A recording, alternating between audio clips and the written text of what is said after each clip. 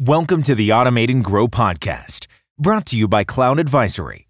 On this podcast, we talk about ways to grow, innovate, and automate your business using strategy, technology, and tactics that we learn from interviews with experts and business leaders alike. Without further ado, here's the next episode of Automate and Grow.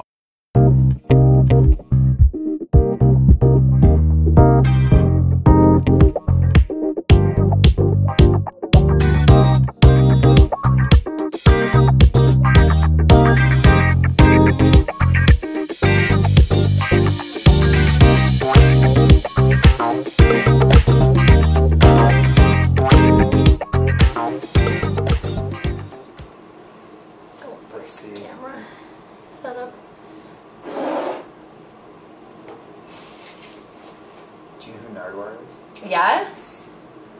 Wouldn't that be who I aspire to? Not Nardwar? I don't know. Do you want to be Nardwar? The entrepreneurial Nardwar? Probably not. Maybe. He I'd interviews have to wear like he's does crazy research though. Yeah, and he interviews a lot of really big people. He gets like great interviews. Try to not. What's nice about this is there's absolutely no format or precedent for quality. Because it's the first one. It's the first one. Okay, well we can set the bar high. Okay, the bar is high because already the lighting is better than I would have accepted. I would have been in a dungy little yellow room, but Kim. We're trying. I mean, we can warm it up. No, now it's good now. You can tone it down later. This is like a professional office. Color correct later. Live from WorkHaus. WorkHaus, formerly Deloitte. Yeah, but I don't know if that's a thing. Edit. Yeah. Well, whatever, it doesn't matter. Yeah, so WorkHaus, one of the now 3 locations. It's a co-working space. It's a co-working space in Toronto. You can work here by yourself or with a company and rent a desk or just like sit in the lounge area, and yeah, there's offices. An entrepreneurial hotspot in the middle of Toronto. Yeah, totally. It's right down a bay in Wellington, and lots of entrepreneurs, teams, startups, established businesses, all kinds of stuff. Nice. Mm-hmm. And what made you choose WorkHaus? I actually know the owners, so I've known them for quite a while. They first started with a location that was more east, so by St. Louis Market. Oh yeah, I love it down there. Yeah, me I used too. to live down there. That's fun. Yeah, exactly, right there. Olden days. It's a great area. And 90s. So started out there, and I knew the owners, and I still know them. And so I started working out of that location, and they expanded and got new locations and more locations, and yeah, it's been a couple years now. So. All right, so in true Nardwar style, who are you and what do you do? My name is Kim. I always wanted to say that. My name is Kim Parnell, and I am one of the co-founders of Blank. Blank? What's Blank? Blank is a platform. It allows the technology that automates app development. So it does all the designing and developing of an app. You used the A word. Automate, I did, yeah. This is Automate and Grow. Yes. First episode. Mm-hmm. Take 1. Yeah. So Blank is automating the process of building an app. Mm-hmm. Have you been involved in the development of apps prior to this? Yeah, that's actually how it got started. So I had an idea to make an app. I wanted to do a digital business card app. Mm-hmm. And I kind of went all in on that. So I had the idea for a while, and then I had a bunch of people around me who encouraged me to do it, and they said this is a great idea. So I sought out a person to develop the app. It was someone that I actually had worked with at a previous startup. Not my own, but I was like an employee at a startup. And I paid a lot of money to have the app developed. Of course you did. I spent like $55,000, and it took about 9 months to do an iOS and an Android version. At that time, I had made the choice that I didn't want a business partner. I said I just wanted to do it myself. I was maybe a little concerned with decisions taking too long, or the constant back and forth. Yep. That sometimes happens when you have a business partner. So I said I know what I want, and I just want someone to help me build it. So I decided to hire a developer. But you don't know what you don't know. Dun, dun, dun. Exactly. And so in the process of getting the app built, I tried to be a very focused and level-headed CEO and not keep changing the scope of work on the developer. You're like the worst customer ever. No, I said I wanted to try. Keep it. Right, no, but... That's hard, though. No, but I did. You did? I did, okay. yeah. So I kept it the same. Sorry, I take it all back. You were a good customer. However, a good customer doesn't always make the best entrepreneur. And when I say customers, because I've developed a lot of other Right. people's apps. Yeah, and over you know how project. problematic It's it is crazy, when every yeah. time they're coming it's back really difficult. and asking you to change something in what might seem like a small change to someone who It's is a not big developing. deal. It's a big Yeah. deal, right? And it changes a lot of other underlying things. So, yeah, exactly. so I kept the scope very much the same. Anything that was going to be too much of a change, I didn't do. But though that meant I got my app, well, both versions of the app in the allotted amount of time, it also meant that after 9 months, there were so many things that I wanted to change. Yep. So now I had an app that I thought was crap. I didn't even no. like it. I thought it was embarrassing to me. So you don't have a digital business card app? Well, sort of. So that app did get built. It was in both of the app stores, and I just, like I said, I didn't even want to show anybody. Right around that time, the iPhone 6 Plus came out. Oh, okay. So it was a much bigger screen, which meant that my app didn't work on it. Yeah, you have to redo and the it graphics. crashed on all the iPhone Yeah. 6 Plus. And I mean, that was annoying because often the people with the new phones are like early adopters. So those kind of go hand in hand. So that kind of sucked. And there was a lot of things I needed changed in the app, and I had no more money left. So I said, okay, I guess now I have to find a technical co-founder to help me with this. Yeah. And I met a couple different people, but eventually ended up meeting who is now my current partner, Paul, and met him, and he had this product that was a back-end automation tool. Oh, okay. And so we came together originally to use his back-end tool to help recreate Carded, which is what the app's called. And Wait 1 sec.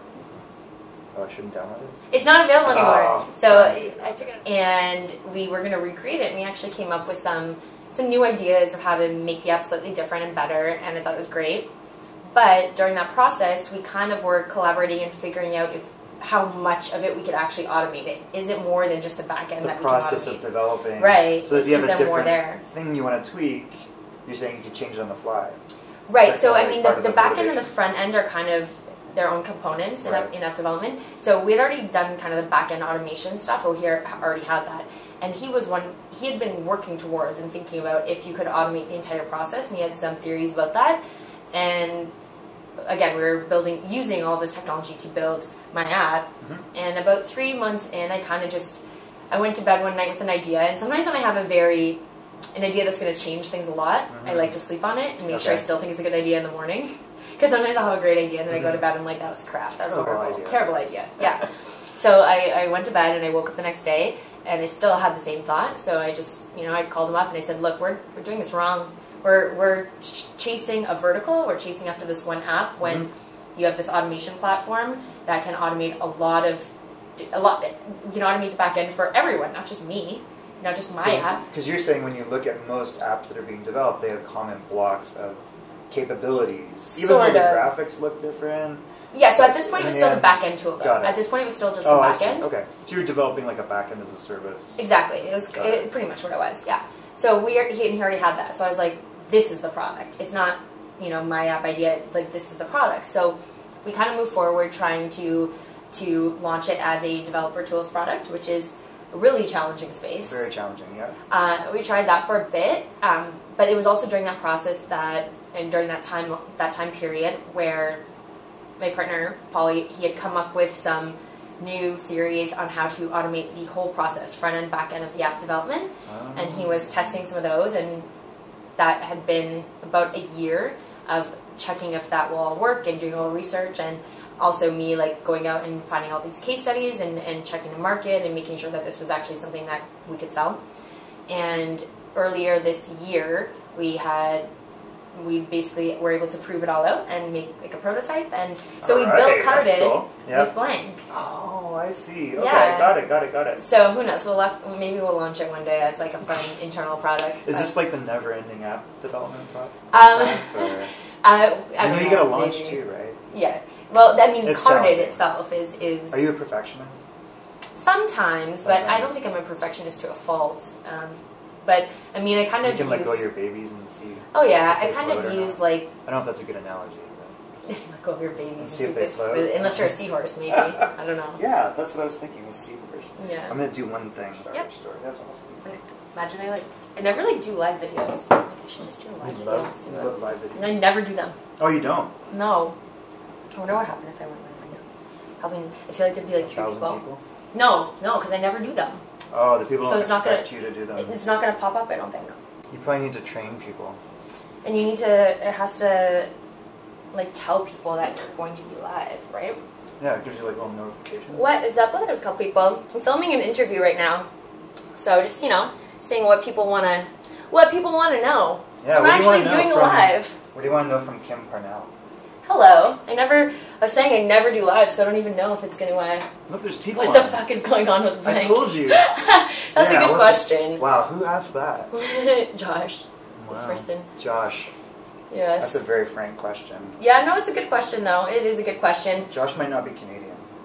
I don't know. Josh, are you Canadian? Why? Because it's so blunt of a question. I had a guy in the street, did I tell you? No. I was looking down at my phone outside of WeWork trying to figure out where to go next. Mm-hmm. He stopped and he started giving me directions randomly. He goes, "What do you need?" That's so... And I'm like, "I'm back in Toronto." That's so Canadian. It's definitely Canadian. I wonder if we can do this. This yes, totally Blank works, is still happening. I hope you guys can hear me because it goes faster if you put a deposit there. So, no, Blank's still happening. We are raising money right now, so we've got to build the rest of the platform. But we're raising money right now, and we have a prototype that I will be able to show soon, which is really exciting. I might even see it. Yeah. Who are you? You want to introduce yourself? I'm Michael Devellano. Hi. Do you want to know more? No, yeah, well, Michael has a book coming out. Well, out now. It's out. It's out, yeah. So doing a book launch in Toronto tonight for Automate and Grow. It's really kind of two things. One is how do you take transformational digital technologies, there's 6 of them that we identify, and apply it to your industry problems. So in other words, how do you innovate in a unique way using digital technology, which you're doing with Blank. And then the other part is, once you're satisfied with your product, how do you automate marketing, sales, and customer support? Mm-hmm. Awesome. So that's tonight. If you guys are in Toronto and you want to come to WeWork on Richmond Street. 240 Richmond West. Yeah. What are my thoughts on cryptocurrency? I have a lot. That's kind of a Wait, I was going to ask that. Okay. We can do double duty. Yeah. Right. So I don't know. What are your thoughts on cryptocurrency? I think cryptocurrency is we're only in the beginning. This is like we're in the very, very early days. I mean, this is a pretty long answer. Maybe I should do like a whole separate. I would like to participate in that. Yeah, maybe I'll do like a. Because I feel like crypto is 2 things. It's blockchain, right? Mm-hmm. Which is how do you digital ledger for agreements, but then obviously the currency part. And I think people are getting whipped up around Bitcoin.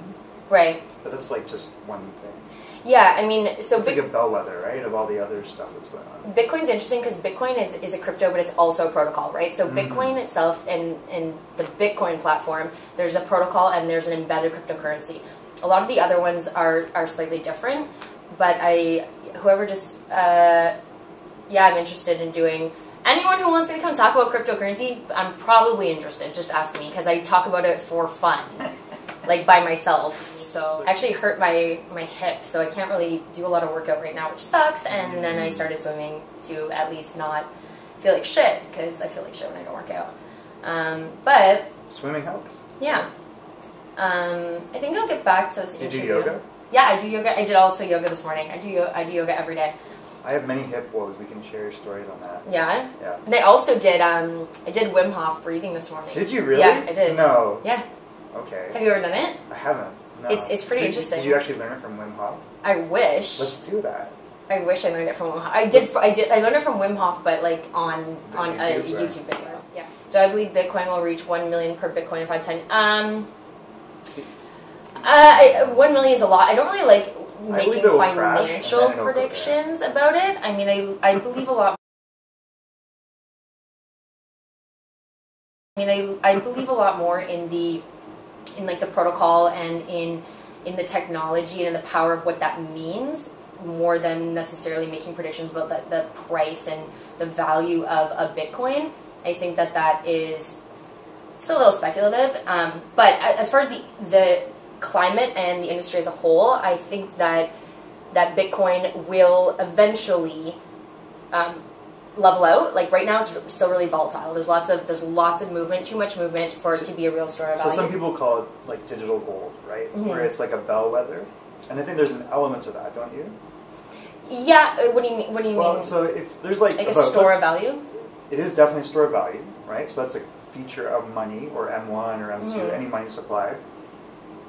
But gold is now something that people use to hedge. Yeah. Right. So anytime there's volatility, they're looking to get into something that stores their value if everything blew up and burned down tomorrow. Yeah. So I think there's an element of that, don't you? There will be. I think right now, and there is right now, I think it's just still a little, the movement is still a little too extreme to be able to be really used as a store value or as a hedge, but I think that that's where it's going. So not that I'm saying that people shouldn't use it as a store value, but it's not something that you really should only be putting, anyway, I don't like giving financial advice, but like, you're not. I always say this is not financial advice. So as a technology, let's call it a blockchain currency, right? As opposed to an actual currency. But it's the one thing was interesting is if you want to buy another cryptocurrency, don't you usually need to have Bitcoin? Bitcoin or Ethereum, yeah, almost right. always. Like it depends what you're buying, but you pretty much have to have Bitcoin or Ethereum to get into any of the other cryptos. Very few of them, and I think even less moving forward, are going to be able to take fiat. All of them now, you do need to have.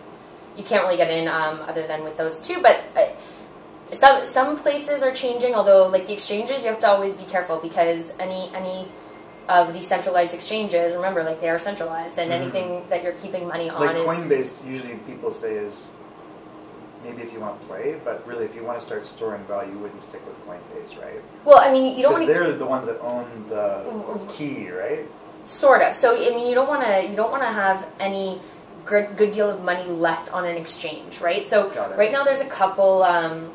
They're going to be more decentralized exchanges, and when it comes to things like atomic swaps and all these different ways that people are going to be able to exchange their coins more quickly, then that's going to dramatically improve the ability. And the speed you're talking about is because it takes crunching to release more coins, right? Like no, it's actually just it really comes down to availability, right? So that too. So the liquidity in the market, right? There's not a lot of liquidity in the market. You're not talking about mining.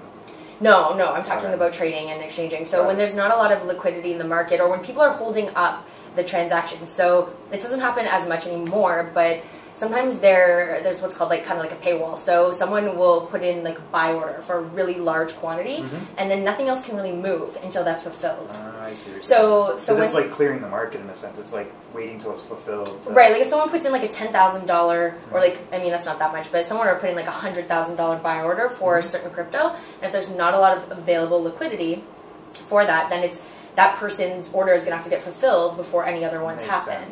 And the only other way like maybe you can correct me if I'm wrong. My understanding is there's two ways to get new coins. Not coins, just coins. One is from someone that has it. The other is the miners who are doing extreme calculations to release a new block. Is that part of the block? Right. Now there's only a couple of cryptos that you can mine right now. So yes, that's true depending what you're talking about. So in Bitcoin's case for sure that's true. From someone who has one or from mining.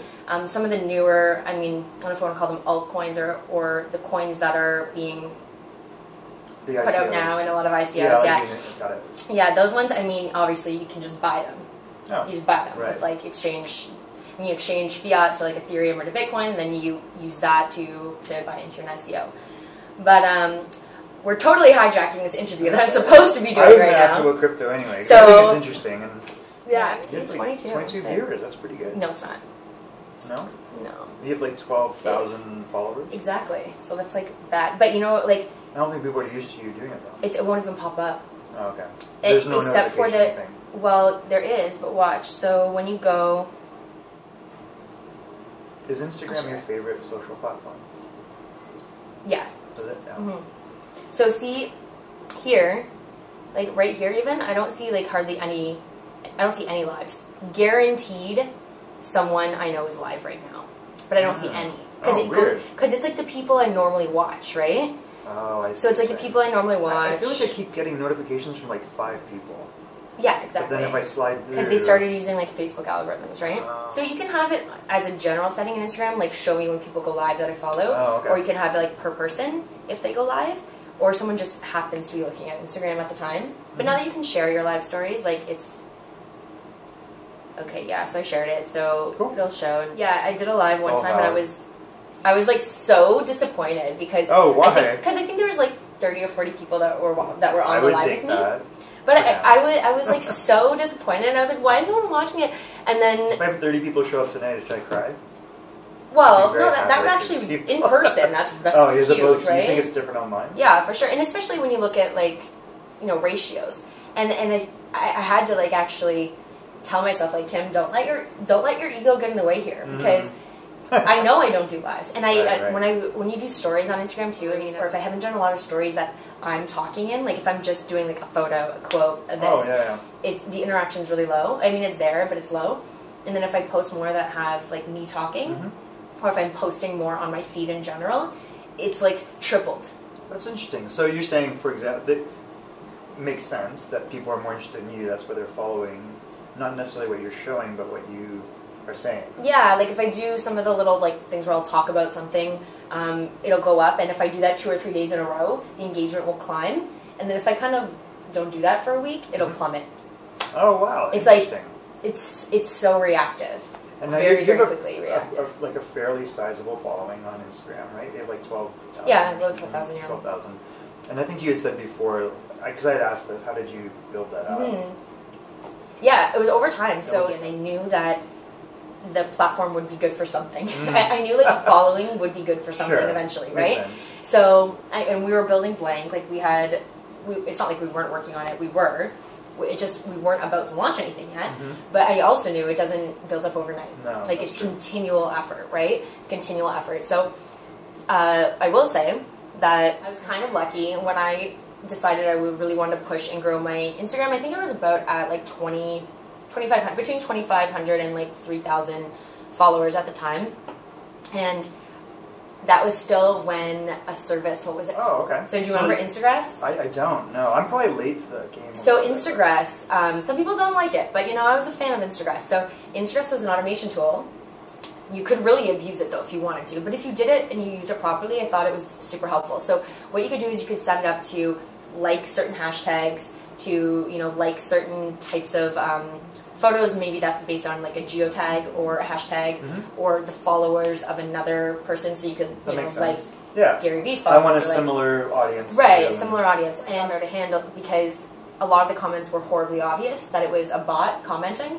But so I never did the comments. I just would like the photos or like 2 hands up symbol. Yeah, like no, just like it, right? Well, it's funny because whenever I see someone doing like good job, yeah, I know that's fake. Right? Or it's like this picture great. They might be real, but their comments definitely fake. Right. So the good thing though about that is it like spreads your seed out there a lot. You go like all these photos, and then someone will be like, oh, who's this person that liked my picture? They'll come look at my profile, and if they like what I have, then oftentimes they would follow me, or they would like, or they would message me.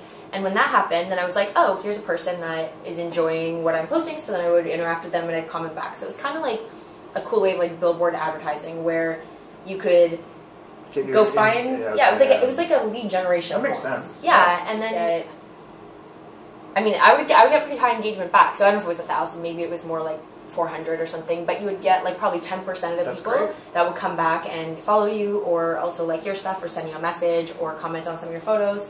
So yeah, you would just like... I like to talk about is around automation, obviously around marketing. And I guess what I'm curious about is, so you've got the following, you got a pretty reasonable size following, I think. What's come of that? Like, what's the conversion, so to speak, for you? Like, how does that benefit you to this point? Like, did it work out the way you thought? Do you have quality people that you interact with? Partnerships, anything? Yeah, well, I met you on Instagram. Yeah, I know, that's true. I'm a lunatic, though, so I'll talk to anybody. So. No, that's good. Not that you wouldn't. No. You may not talk to me. I'm like the least easy to offend person. Don't worry. So. How dare you? Yeah, I mean, so when I was like really pushing hard for the first, I'd say, year, I was really trying to post every single day. I looked at a lot of analytics, and I saw that around 9:30 in the morning was a good posting time for me based on where I am. You can check. I think.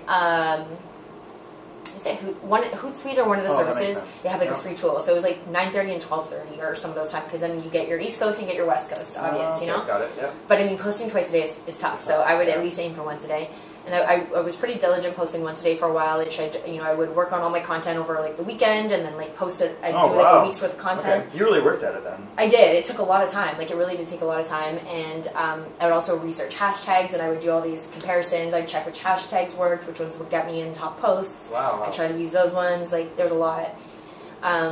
So yeah, I mean, I always use all 30 hashtags, and I always use a location. I think that that's helpful, just because It's 30? just an... Is that the magic number? Yeah, 30. 30. You can only use 30. Unless they changed it right now, but it's 30, yeah. I'm like a total slacker. I have a notepad on my phone where I have like 4. hashtag lists of different types of posts that I make. See, this is how bad I am, because them. I would watch people, when they put all these hashtags on, I'm like, that's just ridiculous to me. Yeah, I put it in a comment underneath, so I do like a comment right away. So you split it off from So it's not in the main post, but I also do that for another reason. I see what you're saying. Okay, not just because I don't think it's aesthetically pleasing, I also do it because from my Instagram I'll post to Facebook and Twitter with the same post, like I have it set up. So if you keep the hashtags out of it, then those posts look good on those platforms. Other platform. Right. Which is what I think one of the things I liked about Instagram, which is, first of all, it's photo-driven, Mm-hmm. and I'm sick of hearing what people think all the time, because it's pretty scary, especially in the United States. So I'm like now in the US, and it's weird times, right? It is, yeah. But I think the photo element, but then the fact that it deals with Twitter and it deals with Facebook for me, I don't have to touch it. Right. Yeah. But I'm definitely not a social media maven. Like, I don't have the thing figured out, and I'm not a growth hacker type guy. Mm-hmm. I don't think that you seem to have a little bit more analytical approach to it. I do. You it's pay just attention like to in details my that nature. I would like. I'm more of a brute force, you know. Like, Yeah, I like them. I like looking at the math and the statistics and all Oh, that. there we It's go. fun, but you can get it can get a little too much sometimes too. So I just gotta balance it. But yeah, I would get brain overload, and it would stop me from doing things. yeah, so I spent a good amount of time, like probably a solid year, trying to grow the audience, and then once it went over. So then Instagram stopped, along with all the other blog so services. your superpower was But kryptonite. yeah, a lot of the other, there was a bunch of them, but Instagram pulled, blocked all of those services From the API. Or, yeah, so you weren't allowed to use them anymore. Yeah, sure.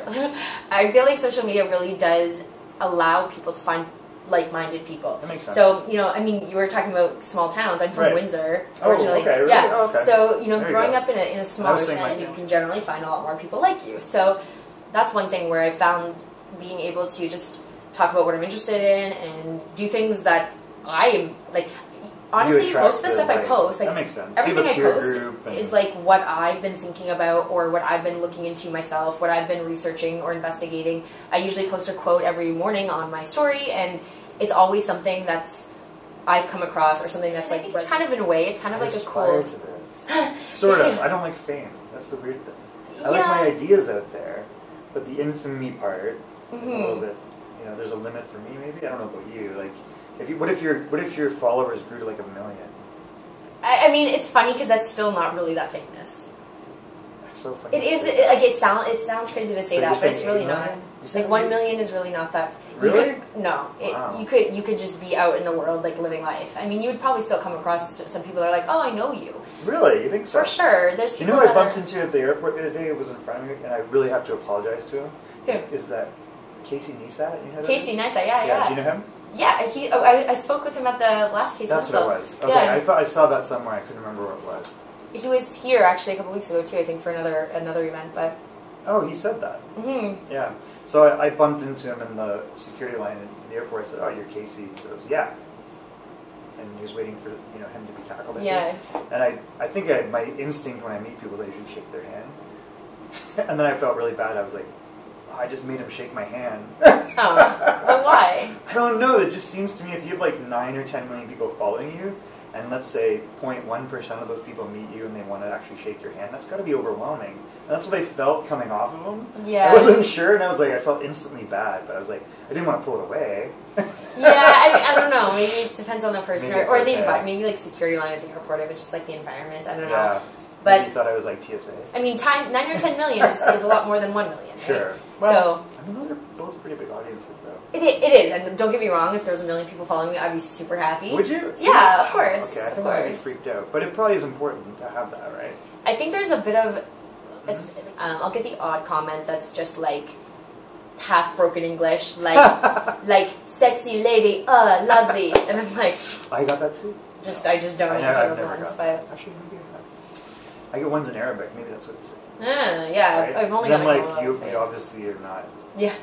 Maybe you read English and you think I read Arabic. I don't know. Who knows? But yeah, it's good to do for fun. Yep. But if you really are putting out a lot of, I guess, your own work or your personality or who you are, it's kind of like a little weird resume in a way, you know, like a bio. There's probably the point where you cross that chasm and you're done, you keep going. Yeah, like a lot of times I'll, you know, I don't say it to be, you know, to be flippant, but I'll say, if, you know, someone's like, oh, so what are you about? Or like, what are you interested in? Part of me, I just want to say, well, like, don't you know? No, I would just say, like, who I you know, not like that, but more like, you know, they're mine and not as much as other people. You can do a little bit of research and kind of figure out the basics, right? But doesn't that seem creepy though too? Not at all. You're no, if someone comes up to me and they say, "Oh, I saw this post that you made," I would be happy because again, it takes so much time to do that. That makes sense. Like it does take a lot of work. It does take a lot of effort. I mean, I don't just do over an hour, depending on what you're posting about. Jeez, so I never thought of that. I think I just do things really fast. I mean, like I wrote my what it is, but 45 days, right? That's insane. That's totally insane. How else are you gonna do it? I hear people that do it in a year, and it's to me, I just think I would probably veer off, and it wouldn't be as good. Whereas I think if I have really focused attention on something, and I'm like, no, this is the outcome, I'm gonna do it. Right. That's why I say I'm kind of like brute force, right? Like, it's like I'm not gonna judge it. I'll fix it later. That's sometimes a good way, though. You just like power through it. I mean, there's probably mistakes I know there's mistakes in the first print, but then the idea gets through. Right? I think that's what's more important. That's awesome. All right, so I'm just going to ask you a couple things. So we did talk about some stuff that we had talked about before, which was, and we talked about blank, obviously. I'm glad you talked about your social media experience because I think you've got a good footing there and you got some interesting insights. We talked about crypto and blockchain, which is fun, and that was totally random, actually. Totally. The one thing I was kind of curious about is really, okay, you're in a Reader's Digest version, so I don't want you to overwhelm yourself with it, but what made you want to kind of do your own thing? Like be an entrepreneur? Yeah. Okay, well the super condensed answer, which I can expand on, but the super condensed answer is I kind of just always felt like it really was kind of intrinsic. Really? Yeah.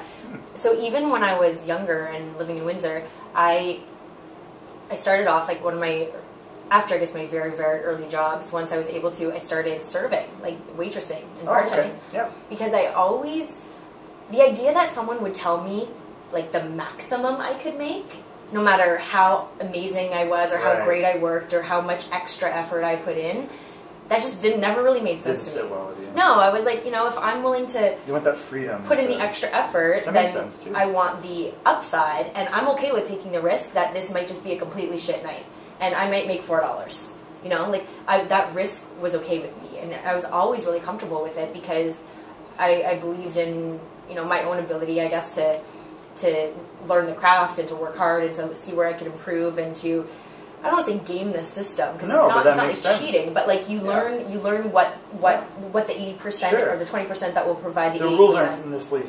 It's not rules that are like stymieing you. Right. So you're trying to understand, if I do more, what do I get more out of it? Right, and how can I exploit certain things that I'm really great at, and maybe like help to correct or work on some things that are maybe not my biggest strengths or skill set. So that was always something that was just made sense to me. That's interesting. So and there was no like entrepreneurial mentor or influence? Not at all. No. Like actually that's awesome. My parents, like, I love them to death, but my dad's an accountant, my mom is a nurse. Oh, okay, so super just, you know, long-term kind of jobs. Get a good job, you know, go to college, get a good job, pension, like which that. I never believed in personally, by the way. No, but that was all I knew, and I didn't know any entrepreneurs growing up. Like none were close to me. So I didn't realize that I had this kind of entrepreneurial thought process, but I guess I did. Yeah, for sure. That's really unique. And then I went to, there's kind of two separate things that happened. One is I went to a conference with a friend of mine, and it was The Secret, so there was like speakers from The Secret. Oh, right, okay. There, and this is kind of when we were still... Wow, I have an interesting thing to bring up about this. Yeah. So that's when we were like starting to think of running a business. So that kind of started a personal development entrepreneurial journey. Okay. But I also, I mean, just to really briefly touch on this part of the story, although the whole thing is long, I spent some time living in LA. Okay. And it was there that I saw, you know, I would meet other people that were my age or maybe just a little older, and, you know, they had nice cars and they were like, had all this money, and I was like, who are these people? Like, are they famous? Are they music producers? Are they drug dealers? Like, I had no idea. And then, because those are the options in Windsor. Well, I mean, as far as I kind of, like, that was kind of my thought, that those are options for, like, young people with money, right? Yeah. But then I learned that, like, no, they're entrepreneurs. You know, I met a guy, he had Interesting. like this online digital marketing SEO company, and he had this gorgeous house in Malibu, Oh, wow. and actually I'm still Jeez. friends with him now. But, you know, there's these people that I would meet and would learn what they did, and I'm like, oh my gosh. I'm like, so you just invent something out of thin air and you turn it into money. Like, that was incredible to me. That was like someone awesome. just So the unlocked. creation and the result, Yeah, the like fruits of taking the risk and having an idea and doing something dramatic with it. yeah.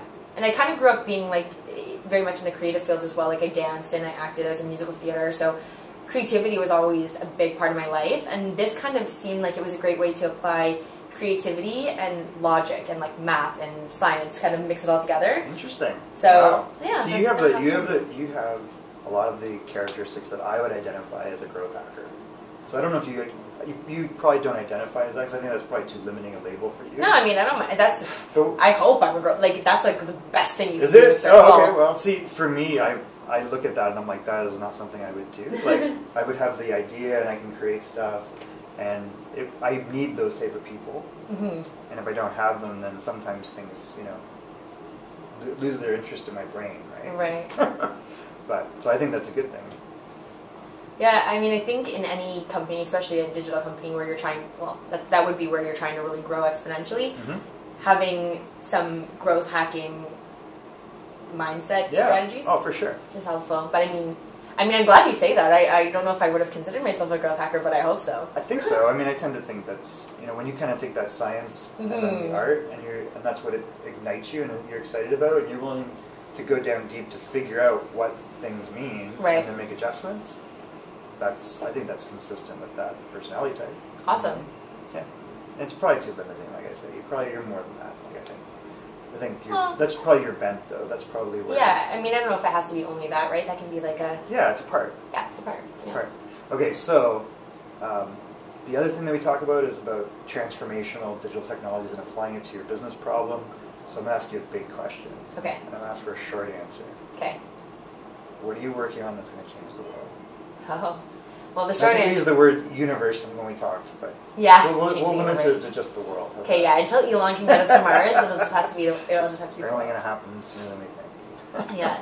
So, Elon, we're waiting on you. Blank is the short answer. I mean, that's a one-word answer, blank. Now, if you want, like, a sentence, just, yeah. Sure, you can. Well, through blank, being able to...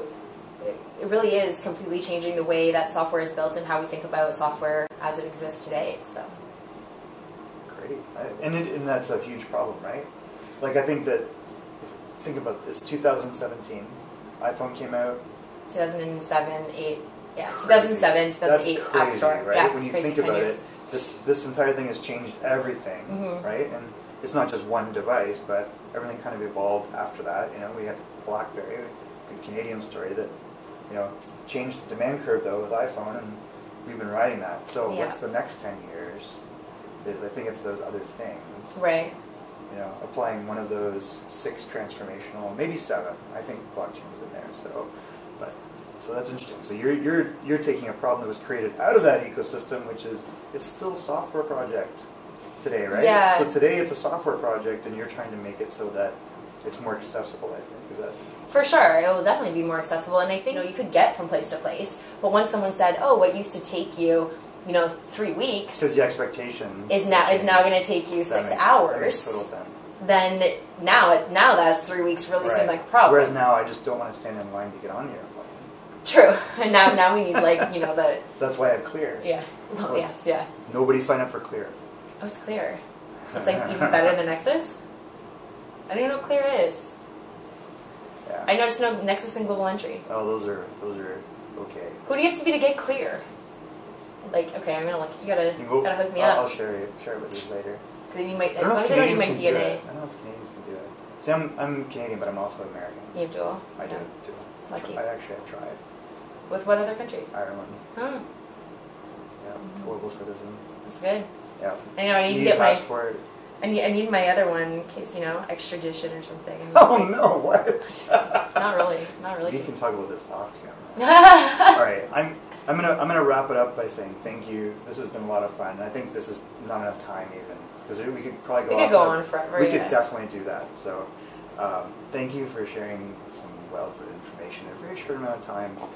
And anything else you want to say? Anything you want to promote? Well, obviously, I mean, Blank is my company, so... Get Blank? Yeah, the website's getblank.com. Yeah. It's going to be, I mean, I don't know when this is going to come up, but we're going to have quite a bit of changes coming up into the new year on the website.